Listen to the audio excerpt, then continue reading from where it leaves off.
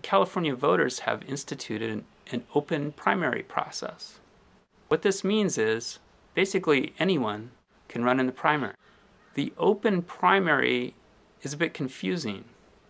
What they mean by open is anyone can enter the primary, but only 2 people can go through to the general election. The top 2 people in the primary go to the general election. Would you say this is more democratic or less democratic?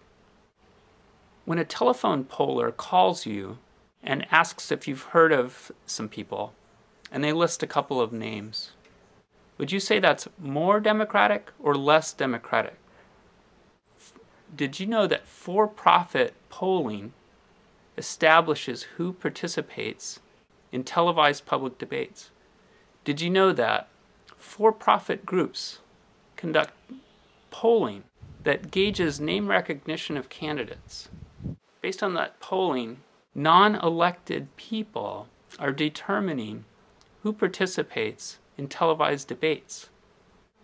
These are televised debates for candidates for a public office. This is a public job interview. Basically, a corporate vendor, by telephone poll, measures and determines who is allowed to participate in the televised debate. This device is in collusion with the Republican and Democratic parties.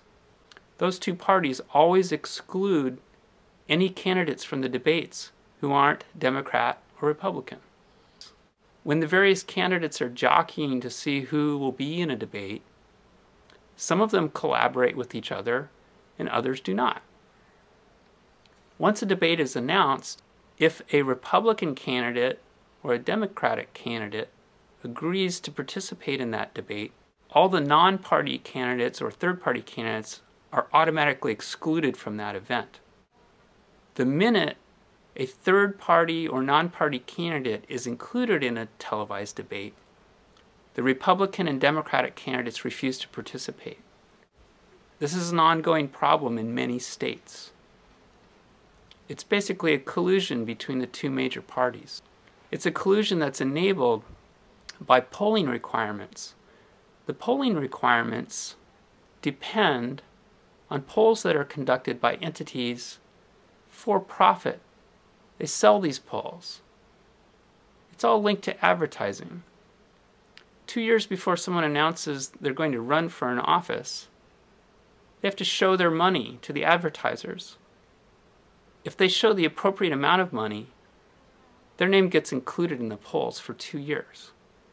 A third-party candidate or an independent or a minor candidate, they can't wave those dollars in front of the advertisers fast enough or early enough. So they literally never get included in the polls. Their name is never asked to you on the telephone.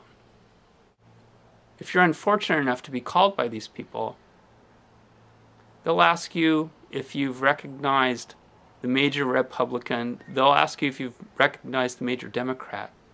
They'll never mention the words Green Party, Independent American Party, Libertarian Party, or any of their candidates. They just leave that out conveniently. Why is it that you think they do this?